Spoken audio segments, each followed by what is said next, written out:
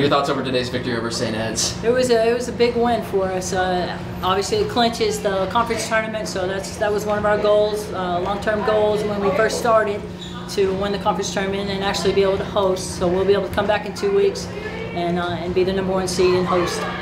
That's fantastic. And since you've now clinched the conference tournament, how does it feel to be the 3rd year in a row to have to host that tournament? It's always good. You know, we were voted #1, so it's always kind of nice to finish that way.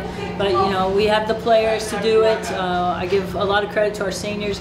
They went out hard and played today, and then all year long they kind of carried us. Michelle Walker's carried us. Jessica Anderson. We've had great play out of Mel, great play out of Shakindra. So it's really a big tribute to our seniors.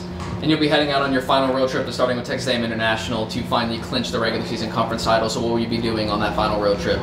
We just got to take care of business. I didn't think we played particularly well today, but we hung on for a win. We have to kind of regroup and look at a different game plan probably for both of those teams. We play St. Mary's also on the road, so we just need to take care of business and then come back and get ready for the conference tournament.